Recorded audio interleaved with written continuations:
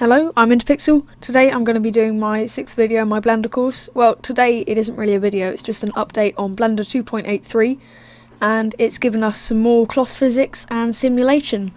So I'll show you how to download Blender 2.8.3 because it's a bit harder, and then I'll show you the cloth physics and some cool other stuff that you can do in Blender. Right, so the first thing you need to do is just go to Google Chrome where you usually get Blender, and then go to Blender.org or something else.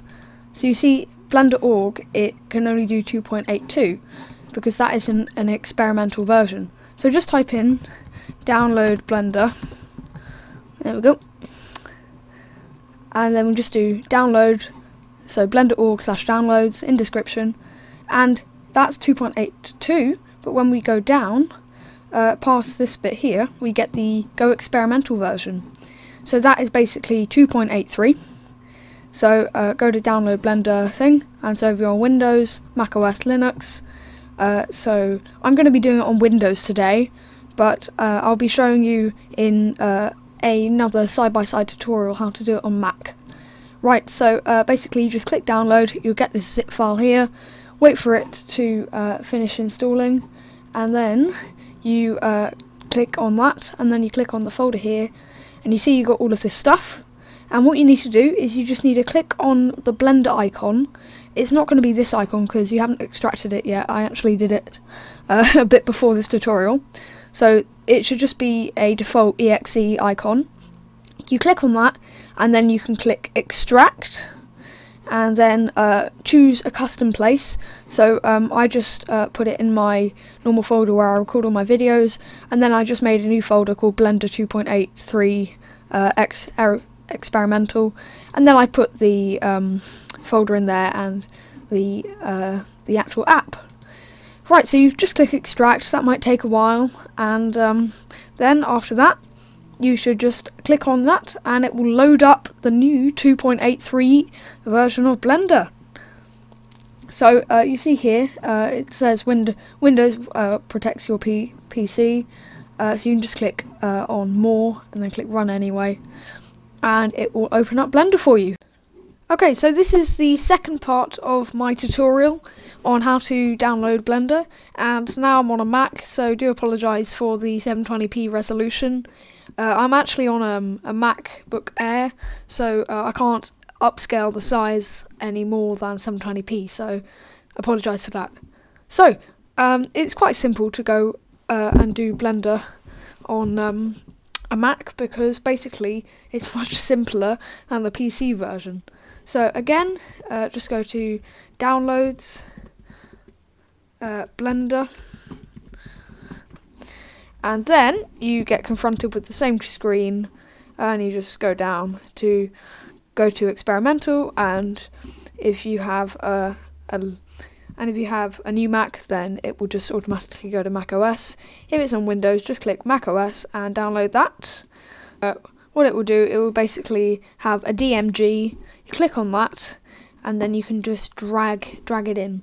So for purpose of this, I'll just download it, and so it takes quite a while. So basically what you do is, you see this is a DMG download here, and you can just drag it into your applications, and there you go.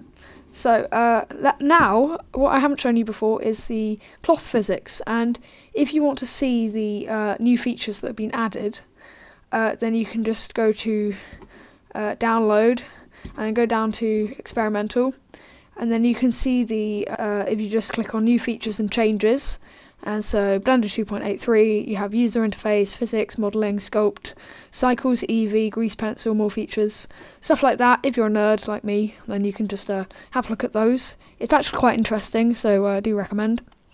Right, so once you finish reading that, if you've actually been bothered, you can just type in Blender, command space, Blender, there we go, and it will open it up. It says when you download it, do you want to keep both of Blender?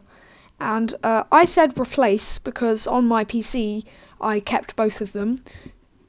And so, yeah, I just click replace because it would save memory. So it says Blender is an application downloaded from the internet. So just click on open because we know it's safe because it's Blender. There we go, and it will just pop up, and here we go. So this is the splash screen.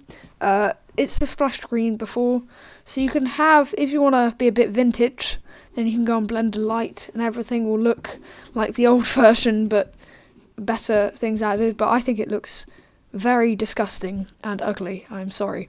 Sorry all the people who like 2.79. So, yep. And click next, and then you'll confront with the real splash screen. Let's just click general and let's look at the physics, because that's the main thing that I'm worried about. Shift A, add a mesh, go to plane. S, scale it to 1, 0, scale it to 10. Add, I would say 20 subdivisions. Oh, so click on subdivide, go down to our subdivide panel, and then go to 20. There we go, that would be good enough. Click shade smooth, and then go to our sculpting tab. So I haven't actually done a tutorial on sculpting in this channel, so I will link one down in the playlist if that will be coming soon. And so you don't know what all of these things do yet, but you don't have to follow along if you don't want to. I'm just showing you the things, you don't have to, but it's always fun to play around with it. Right, so clay thumb looks like a new one because it has a none icon next to it, so they haven't created an icon. So let's see what that does. Okay, so basically it is a clay thumb, and if you want to get rid of symmetry, go down to symmetry, unclick X. So it looks like someone's basically just dug in with their thumb to some clay, I suppose. Not that cool, because the coolest thing here is definitely the cloth. So it might take a while if you have a slow computer. So you can just do that, and if the strength isn't big enough, go right up to 10 and perhaps adjust the radius, be a bit bigger, and then you can see we got this cloth physics, and that is looking super cool. And we can also do simulation with that. That's quite advanced though, so I wonder if I'm going to be doing that in the Blender beginners. But that is just so cool, and you can grab and push, and it's apparently taken them a very long time to make the cloth physics as good as it looks, because it literally looks like real life to me. It's like someone has literally just grabbed it and put it somewhere. So you can also add vertex groups and add cloth physics and improve cloth physics now, but we won't be going over that in this video. So hopefully you've enjoyed this, learnt a lot from it.